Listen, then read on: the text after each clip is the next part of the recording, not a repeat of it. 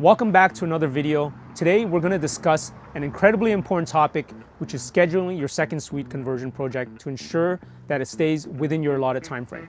Any delays in your project translates to dollars lost because you're paying the holding cost for the property.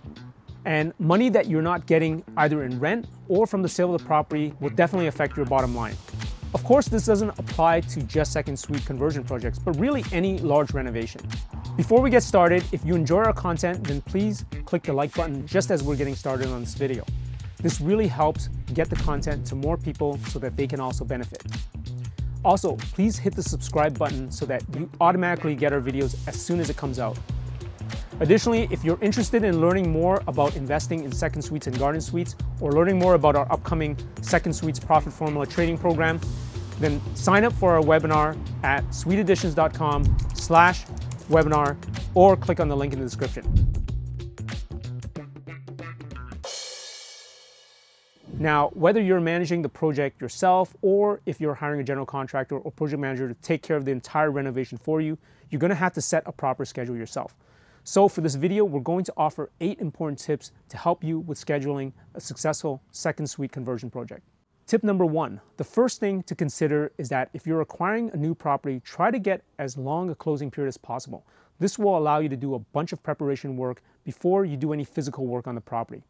A long closing period allows you to take advantage of the existing owner still paying for all the expenses of the property while you get down to work. Pre-closing preparation work may involve minor variances with the city, design and permit work, and your designer, possibly engineering services, as well as getting contractor quotes. Good contractors are booked months or even a year in advance, so you need to get started quickly. In most cases, cities will allow you to submit a permit application before you take possession of the property, as long as you get authorization from the current owner. But they typically won't issue the actual permit until you own the house. Now, if you already own the property, then this of course doesn't apply to you. Once you know when you take possession of the property, you can then start creating a schedule. Tip number 2, our second important point is to create a schedule using software or a simple spreadsheet. List the entire scope of the project from start to finish. This would include designing your second suite, the permitting process, as well as every step involved in the renovation. At a high level, this would include exterior work, framing and structural work, plumbing, electrical, and HVAC. And then insulation, drywall, windows and doors, kitchens and bathrooms, and interior finishes. For students who are participating in our upcoming training program, we share a simple Gantt chart spreadsheet that we use for all of our projects. Tip number 3, the next thing to consider is creating an appropriate amount of time for permanent work and each trade as part of the renovation process. The key number that I'm going to share with you is 50%. Whatever the expected time frame is for your designer and the city permitting process, add an additional 50%. So for example, if the city is expected to complete the process in 3 weeks, you should allow at least 4.5 weeks. In terms of the renovation, if you're managing the project yourself, ask the individual subcontractors what their estimated time of completion for the project is and allow for an additional 50%. If you're hiring a general contractor and they tell you it's going to take 3 months to complete, plan for 4.5 months. Trust me, you're definitely going to need it. Okay, tip number 4, create some buffer room during certain stages in the renovation. Once you know the time frames for each subcontractor, you need to also create a bit of a gap between some of the trades. For example, there may need to be a few extra days between your insulation company and your drywaller. This is because you'll need to get the inspection passed before you can start drywalling. And it may be difficult to get the inspector out on a certain day depending on how busy they are. During the process, there are going to be 4 to 5 inspections, so expect that you'll need to create this extra buffer 4 or 5 different times during the whole renovation process. Now, this doesn't mean that the project has to stop entirely. There can certainly be work that continues in other aspects, which takes us to our next tip.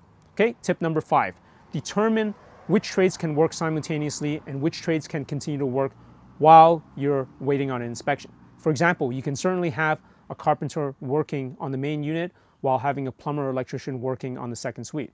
Or you might have exterior work that can be done while you're waiting for an inspection or someone else is working inside the house. Generally speaking, you want to avoid scheduling HVAC contractors, plumbers, and electricians at the same time because they usually work in teams and too many people can really get in the way of each other.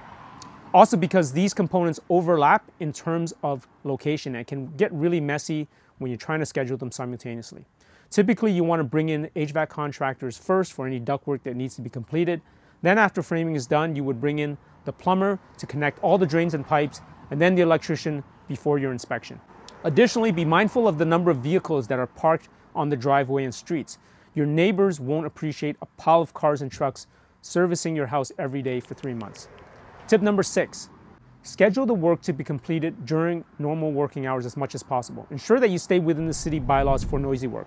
This is generally 7 a.m. to 7 p.m., Monday to Saturday, of course excluding Sundays and holidays, but double check the city bylaws for your town or city.